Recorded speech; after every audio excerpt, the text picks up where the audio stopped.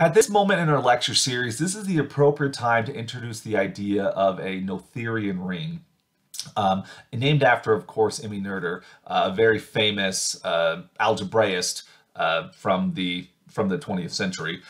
We say that a ring is Noetherian if it satisfies the so-called ascending chain condition, often called ACC for short, the ascending chain condition on its ideals.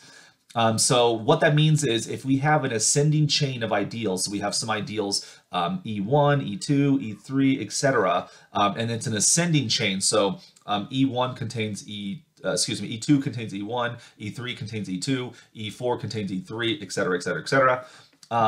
The ascending chain condition says that whenever we have an ascending chain of ideals, there exists some integer n such that every ideal in the ascending chain is actually equal to in when you're larger than that. That's to say that the ascending chain condition tells us that eventually every ascending chain of ideals stabilizes. It reaches some point and then it's fixed at that ideal forever afterwards. Okay? The idea of a Noetherian ring is closely connected to the idea of an Artinian ring, named after Emil Artin, of course. An Artinian ring is a ring that satisfies the descending chain condition, or DCC for short, which it's defined analogously that if we have a bunch of ideals, I1, I2, I3, all the way up to infinity, right? Now, if we have a descending chain, so I1 contains I2, which contains I3, which contains I4, then the descending chain condition tells us that there's going to be a number n for which once you hit capital N, every ideal after that point is actually equal to in. So it stabilizes. And so the descending chain condition, just as again a summary, says that every descending chain of ideals stabilizes at some point.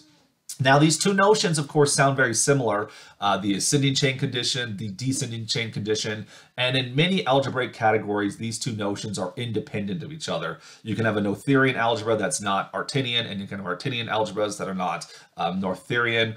Module theory, of course, is a place where such a thing plays out. But when it comes to commutative rings, again, I'm going to just state this without proof. Every Artinian commutative ring is in fact Noetherian. That for commutative rings, if you have the descending chain condition, that implies the ascending chain condition, for which the proof of that's going to go beyond the scope of our lecture series. So I mostly just wanted to mention this for the sake of exposure. The reason we introduced this is really we want to talk about Noetherian rings, which are going to be important with our conversation of factorization in integral domains. So our reason for Noetherian rings is actually the following theorem right here. Every principal ideal domain is in fact a Noetherian ring, a Noetherian domain here. That is, the principal ideal domains satisfy the ascending chain condition. So to prove that, we're going to start off with an arbitrary ascending chain of ideals inside of our principal ideal domain D, like so. And so the bulk of the argument is going to come from the following claim here. If we have an ascending chain of ideals, if I take the union of that entire chain, that itself is an ideal inside of the ring. This is a very important result, and it's not, I don't even need the principal ideal hypothesis to make this. This is actually just true for arbitrary rings. Every ascending chain, if you take the union of any ascending chain of ideals, that itself will be an ideal. Similarly, you can also take the intersection of a descending chain of ideals. That'll also be ideals. But intersections of ideals are always ideals, so that one's not very surprising. Unions in general are not, unions of ideals in general are not ideals, but if we take the union of an ascending chain, that is always an ideal. So what do we have to show to show that this is an ideal? We'd have to show something like it contains the zero element, right? Well, each and every one of the ideals in the chain contains the zero element. So in particular, I1 has it, so the union will have it. So it has the zero element. Is it closed under addition? Okay, well, suppose we have two elements, A and B, which belong to the ideal. Well, A has to show up somewhere, right? If A is inside of I, that means one of the ideals, we'll call it I sub I, contained A. Actually, excuse me, we'll call it I sub n in this conversation. But then the element b also has to be contained inside of one of the ideals. We'll say b is inside of im. Now, because this is an ascending chain, it means either in contains im or im contains in. One of them contains the other. So in other words, you can just look at the index, right? Because as the index gets bigger, the ideal gets bigger. And so without the loss of generality, we can assume that m is less than or equal to n. And so in particular, that tells us that im is a sub-ideal of in. It's a subset of in. So that both the elements a and b belong to the ideal in. As it's an ideal, it's closed under addition. Okay, so we can add a and b, and it'll be inside the ideal. Like I said, 0 is inside of there. And then by similar reasoning, right, if we take this element a and I times it by anything in the domain, the product AR will be inside of in because it's an ideal, and that's a subset of I. So the sum, the 0, this product, this ideal closure, all of these things are contained inside of I because at some finite step along the way, it was an ideal, and that ideal had this property. So the union of an ascending chain is always going to be an ideal. So if you have this ascending chain of ideals, its union is an ideal. That's a very important property. Again, that stands alone by itself. I didn't need to have any hypothesis about principal ideals or domains or anything like that. But the fact that we do have a principal ideal domain is exactly going to come into the forefront right now. The union of your ascending chain, I, is an ideal, and therefore it's a principal ideal inside of a PID. So there has to be some element X which generates the union of this ascending chain because it's an ideal. So the union is given, it's just going to be the principal ideal generated by X.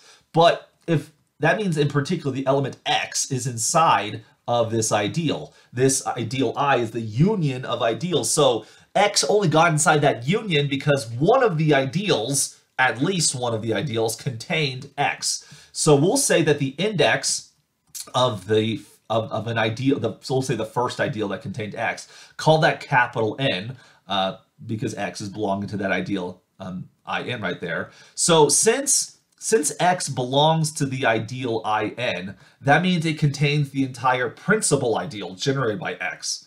All right, and as we go up the ascending chain, every other element, every other ideal in the chain that's after capital N will have to also contain the principal ideal generated by X because it contains X because X was in I capital N. And so if we take the union of all these things, clearly every later ideal in the chain is contained in the union, but the union is itself equal to the principal ideal generated by X. And so we have this chain of inequalities that start and end with the same set. So this actually forces there to be equality on everything after that point. So once we hit the marker capital N in our ascending chain, everything stabilizes to be the principal ideal generated by X. And therefore this shows you that principal ideal domains are in fact Noetherian. In fact, you can modify the proof that we just saw right here to show that every ring with the property that all ideals are finitely generated that such a ring is going to be Noetherian. I'm going to leave that, of course, as an exercise for the viewer here, that finite generation is closely connected to this idea of ascending chain conditions. All right, so by the theorem we've just proven here, all principal ideal domains are Noetherian. And so, in fact, the integers and the Gaussian integers, these are principal ideal domains. So these are examples of Noetherian rings. Now, we've often looked at the ring z adjoin the square root of -3 as a counterexample to these factorization principles we're learning about here. Like z adjoin the square root of -3 was not a unique factorization domain. It's not a principal ideal domain, but it is still actually Noetherian. It's a Noetherian domain. It takes a lot of effort to come up with a integral domain that is not Noetherian. And the proof that z adjoin the square root of -3 is Noetherian, I'm going to leave that to the viewer. Mimicking techniques we've said already in this lecture series, you could show that it satisfies the ascending chain condition. You could also prove that every ideal in Z adjoining the square root of -3 is finitely generated. Like I said, that's equivalent to the ascending chain condition, although I'm leaving that as an exercise to the viewer to prove that one. And so, in fact, pretty much every ring we have studied in this lecture series is, in fact, Noetherian. Even infinite algebras like we've seen right here, right? This is an infinite set. Because I keep on coming back to this idea of finite generation.